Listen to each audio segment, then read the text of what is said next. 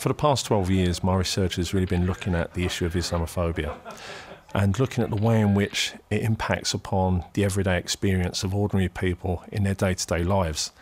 And so what really I've been trying to do with that is to try and raise awareness of the issues so that we can try and tackle it in society, so that we can try and tackle discrimination. And by doing that, what we do is we bring about a greater sense of cohesion, people feel more integrated, people feel as though they belong, and we can move together in a much more positive way as a society.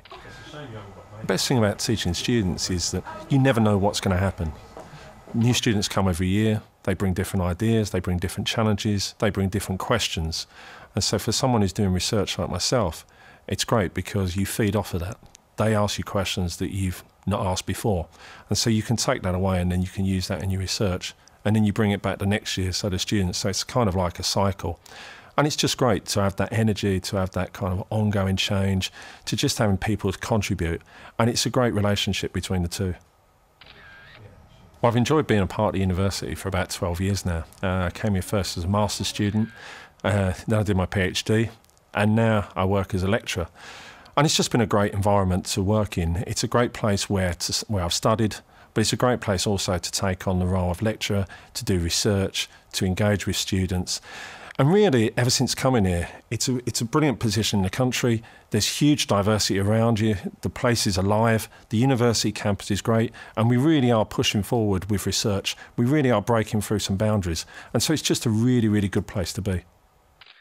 Well, with my research, I really try and make sure that there's an impact for real people. And a couple of ways I do that is, so for example, last year, we ran an event called Faith in the City, which looked at the way in which religion plays out in Birmingham. And we looked at the way it works in a multicultural space. And so that people could be engaged with that, what we did was we took the event out and we hosted it in a mosque in Birmingham. And it was really about sort of breaking down those kind of ivory towers so that people actually got to meet researchers, to meet social scientists, to meet the people that are actually dealing with social policy. And it was really good because we actually had the chance to talk to communities and communities had the chance to talk to us. And then on the other end of the scale, there's the other side to the impact as well, in terms of working with government, with policymakers, with politicians. And as part of this, I'm part of the all-party Parliamentary Group on Islamophobia and on the cross-government working group on anti-Muslim hatred. And now what we're doing is we're feeding our research and the findings of our research straight into the decision-making process in Whitehall. And so what we see there is that our research is really making impacts both at the grassroots level, but also with the politicians as well. And that's really what we're trying to achieve.